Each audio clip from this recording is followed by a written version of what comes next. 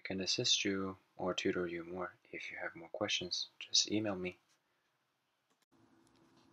So question 5 over here says determine the distance y bar to the center of gravity of the homogeneous rod. So yeah, and before we begin, right, we're looking for y bar, and this is the equation for y bar. So we have two equations that allows us to solve for dA, and dA in this term we're using dl because it's the distance of the rod, right? So which one should we use? Should we use in terms of dy, or should we use in terms of dx, right? Usually, since we have the times of y over here for numerator, right, I mean numerator, if we, it would be convenient if we just write a y here and just solve for everything, right?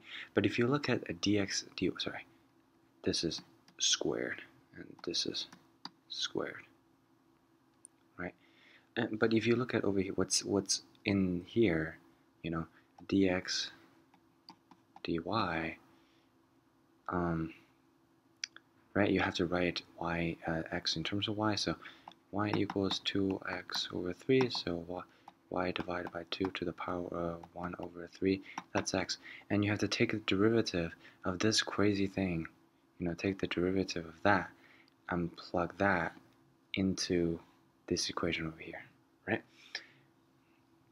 I mean, sure, by this point you already been through calculus 3 probably, right? Your integration should be, pretty smooth, but it's better to go with the easier one because you can save more time during the exam. If you have extra time, you can use this set again to test two answers, right? So I think in this case it's better to use the dy dx, right? Because y equals 2x3, the derivative, dy dx, that would just be,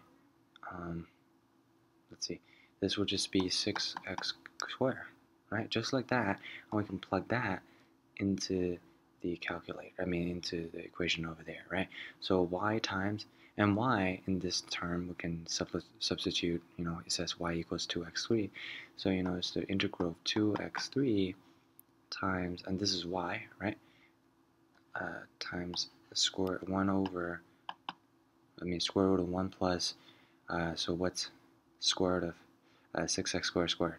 So that's 36x to the power of 4 dx, right? So which is great because we have everything in terms of x, and down here 1 plus 36x to the power of 4 dx, and integral. So we're plugging x values to find y values, right? We're plugging into x to see, okay, where is y? Oh, it's right here. So what is the correspondence of x over here, right? So we have to put in the domain for x, so 0, 1, and 0, and 1, right? Plugging everything into a calculator or solve it by hand, right?